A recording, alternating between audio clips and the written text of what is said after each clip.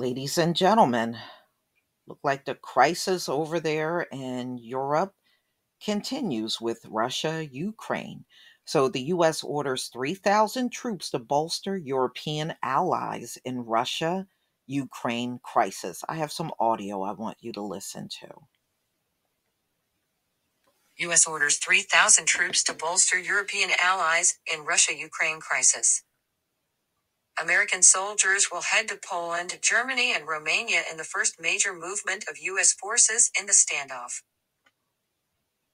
By Gordon Lubold and Nancy A. Youssef. February 2nd, 2022, 3:02 p.m. Eastern Time. Washington. President Biden is directing the Pentagon to deploy more than 3,000 American troops to bolster the defense of European allies in the first major movement of U.S. forces in Russia's military standoff with Ukraine, U.S. officials said. Mr. Biden is sending roughly 2,000 troops from Fort Bragg, North Carolina, to Poland and Germany this week and repositioning about 1,000 troops that are part of a Germany-based infantry striker squadron to Romania on the North Atlantic Treaty Organization's eastern flank closest to Russia, the official said. In addition, the Pentagon expects to make other moves of forces inside Europe and has ordered several thousand more troops to be on standby to deploy, beyond the 8,500 troops given similar orders last week, the official said.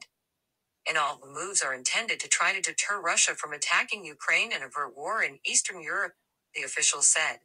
Along with these moves, the Biden administration is trying to find a diplomatic solution, readying a barrage of economic sanctions should Russia attack, and authorizing the transfer of some weapons and other equipment to Ukraine.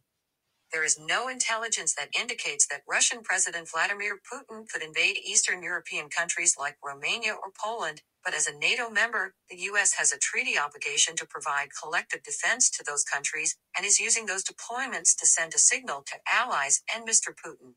There is no such provision for Ukraine, which is not a member of NATO. This is not troops who will go to Ukraine. They are not fighting in Ukraine. This is the United States abiding by our commitments under Article 5 to support and reassure our partners in the region, White House Press Secretary Jen Psaki said, referring to the NATO provision that provides for collective defense of NATO allies. Mr. Biden signed off on the military proposals after meeting Tuesday with Defense Secretary Lloyd Austin and Chairman of the Joint Chiefs of Staff, Army General Mark Milley, the official said. Mr. Austin discussed the deployments with his counterparts in Romania, Germany, and Poland in the past week. While a few hundred American military trainers and special operations forces are inside Ukraine, none of the new forces have been authorized to enter the country, and all of the deployments are expected to be temporary, the official said. The forces are expected to deploy in the next few days, the official said, declining to provide details on their specific missions. There are about 900 U.S. troops already in Romania, which has agreed in recent days to host French troops as well. They are trained and equipped for a variety of missions during this period of elevated risk, said a senior defense official. The deployments also are meant to deter the threat against the alliance.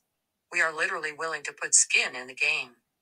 While there is no evidence that Russia poses an immediate threat to Poland, its increased troop presence in Belarus, near the Polish border, warns of potential threats, said William B. Courtney, a former U.S. ambassador to Kazakhstan and a senior fellow at the RAND Corporation. Of the 2,000 troops deploying, roughly 1,700 are headed to Poland while the remaining 300 are going to Germany, the defense official said. The German-bound forces likely are there to support U.S. movements since there are no permanent U.S. bases in Eastern Europe, Mr. Courtney said. The deployment provides more political reassurance to allies on the eastern flank and in the event of hostilities could help link local troops with U.S. and other NATO forces, Mr. Courtney said. Some of the new forces could also be used in the event the U.S. military was called upon to help evacuate the roughly 30,000 Americans now living in Ukraine, the official said.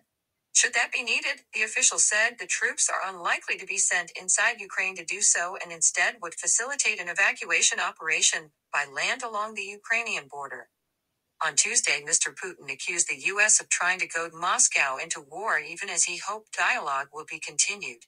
In a phone call with UK Prime Minister Boris Johnson on Wednesday, Mr. Putin pointed to what he described as Kiev's chronic sabotage of the Minsk agreements, a 2015 peace agreement between Russia and Ukraine, and NATO's unwillingness to adequately respond to Russian concerns. according to a Kremlin readout of their conversation. Biden administration officials have said they don't think Mr. Putin has made a decision whether to invade, though he could do so in the next few weeks. Ms. Psaki, who last week indicated a Russian invasion was imminent, said the administration is intentionally no longer using that term because it sends the wrong signal about what Mr. Putin may do. Moscow, she said, could still invade Ukraine at any time. Last week, Mr. Austin placed at least 8,500 U.S. troops on prepare to deploy orders, which requires troops to be ready to deploy quickly, in some instances, within hours after being activated. Since then, that figure has increased by several thousand more troops, the official said, to more than 12,000. Some of the troops that are being activated to Europe this week are being drawn from that larger number of troops already identified on standby, the official said. The preponderance of those forces on standby would contribute to a NATO response force that is being assembled in case Mr. Putin moves ahead with plans to attack Ukraine. Other American forces, already stationed in Eastern Europe, could be repositioned to NATO nations as part of the overall response to the crisis, which U.S. officials say Mr. Putin has created by conducting a military buildup on three sides of Ukraine. Russia has denied that it plans to invade, though it said it may have to resort to military measures if it demands that Ukraine not be permitted to join NATO and that the alliance pull back from Eastern Europe aren't heeded. Mr. Biden said over the weekend that some American forces could be put on alert to deploy within Eastern Europe, and the Pentagon said on Monday that those deployments were still under consideration. Mr. Biden has said U.S. forces wouldn't defend Ukraine, but he has promised to support allies. If the troops on standby are activated, they would deploy to NATO nations in Eastern Europe such as Poland and Lithuania, in logistics, medical, aviation, transportation, and other areas, according to defense officials. The Pentagon has said it could also deploy troops to support intelligence, surveillance, and reconnaissance missions with drones. The U.S. decision to prepare forces is among a series of military adjustments across the alliance.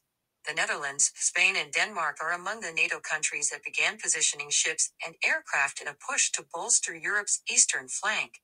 Canada said it would extend its training program in Ukraine, using as many as 400 troops, for another 3 years.